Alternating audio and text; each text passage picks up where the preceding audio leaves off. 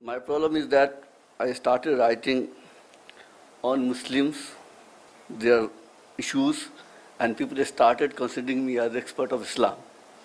So I am here as a learner, as a person who wants to know more about the issues which Ambassador Ambedkar has very beautifully illustrated and told us. So I am enriched by his talks, but I have few issues that since my job is also to chair the session, so I have to do a few jobs that I'm supposed to do. And these are as clarification, seeking clarification.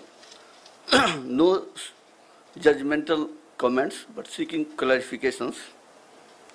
You know, Ambassador Ambedkar said in the beginning of his talk that this ISIS crisis is a problem within Islam.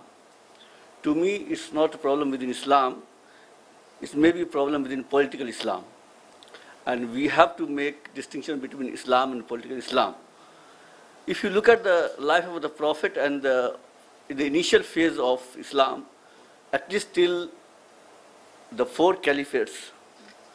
And I would like to point out that I don't know if it is in the final draft, but whatever I have read in this draft is a mistake about the origin of the Shias, and he said that it's perhaps of their prophets. I would write, the Shia admits of other prophets after Muhammad, and so far 12 have been accepted, although a larger number of interpreters of Islam have also been accepted. This is wrong, because the Shias never considered that there is a prophet. They considered Imam Ali as the first Imam. There's a long history, but we don't need to go to do that. It will take a long time, but just after the death of the Prophet, the battle for the succession erupted, and there was little controversy. And some people, the supporters of Ali, Hazrat Ali, who was in the blood relation of Prophet Muhammad, they demanded, they thought that this succession should go into the family. That's why the Al-Bayt, the family of the prophets, and the other group, which were prominently in, majority, they said no. I mean, there should be a kind of consensus, and the council decided that it should be Abu Bakr, because he was very close to the Prophet and he deserved to be the successor. That's why he became first caliph, and Hazrat Ali became the 4th caliph. But the supporters of Shias, Hazrat Ali didn't accept it, and that's why it became the Shiat Ali. That's the partition of the Ali, and that's how the Shia sect began. Now, here,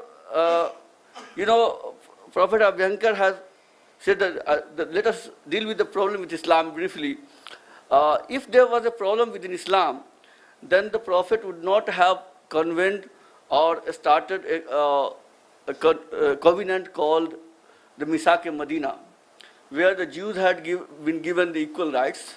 There is an instance in the life of the Prophet that once a Christian delegation came to meet him, and the Christian person, he wanted to offer prayer.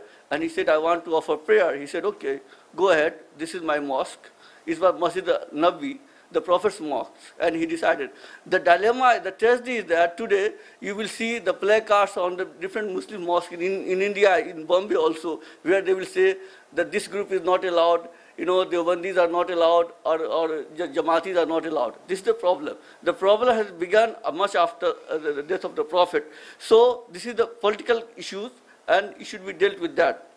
When you talked of the crisis of Iraq and Syria, you mentioned 2 important cities and left out within Iraq and left out the one major. That's the problem. You talked of Najaf, you talked of Karbala, but you didn't talk of Baghdad. And as ambassador, you must have traveled a lot to Baghdad. Last year I was in these 3 cities, and as you mentioned, as I read in your book, this booklet also, I saw the crisis. You see, Karbala, which has the shrine of Imam Hassan, Najaf, which has the shrine of Hazrat Ali, which are very important cities, especially for the Shias, and Baghdad, which is a center of Sunni Islam. Lot of scholars of Islam are buried in Baghdad. Baghdad used to be a very powerful center of Islam. Now, when I visited Iraq and I visited these cities, I saw a difference. The difference was that you had a lot of amenities and you had a lot of other things to appreciate about Najaf and Karbala. It was kind of, a vibrant city that seemed to me, lot of life, lot of buzz, people going, chatting, their restaurant, and everything was happening there. But when you enter Baghdad, the problem starts, and you see the city within, under siege. Even the most prominent Sufi scholar, Baghdadi, and his shrine at the time of, say, it was 2 o'clock, it was time of prayer, it was locked. So that could explain that how much that the Sunnis are suppressed. During this, the regime of al-Maliki, why you talked about this, that the Sunnis who were in, I would not say power, but at least, yes, this man symbolized, Saddam Hussein symbolized to be a man who belonged to Sunni faith, though a lot of Sunnis had a lot of problems with him. But when the Sunnis started being discriminated against, their sense of alienation came to them, and that's how more and more recruits you got within the Sunni Islam for the ISIS. So this problem was not sorted out. Then you talked of the implications here in India, and you rightly said that we have to address this challenge, the frustration and deprivation prevalent among the Muslims in composite society. And I see that India is a very composite society. Obviously, it's a very multicultural and plural society. And here we have to deal with the problem. The 4 Kalyan youths who went to join ISIS, they came from relatively better off families. 3 were engineers, either engineers or engineering students. And visibly, they didn't seem to be, either they were not educated in madrasas, they were given a very kind of secular education. Still, they got attracted and they went to join them. Now here, if you want to deal with this problem, the problem is not just the security agencies can deal with. It's a big socio-economic problem also. And unless and until we give them a sense of belonging to this country, and unless and until we end political and economic exclusion of the Muslims, we can't deal with this problem. We have only 4, we may have 4,000, I don't know how many it can go. Because the people who recruit for ISIS, they are looking for these weak points.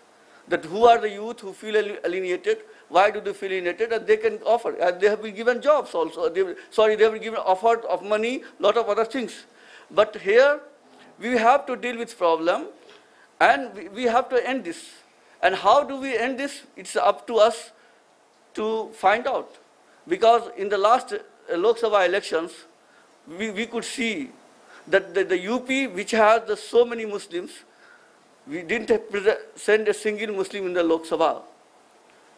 Maharashtra doesn't have a single Muslim in the Lok Sabha.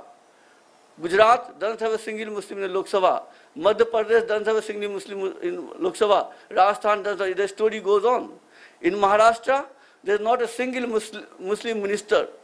These are not just for the tokenism. We can say that the Congress regime didn't do much for the Muslims, and obviously, I agree that they played the vote bank politics.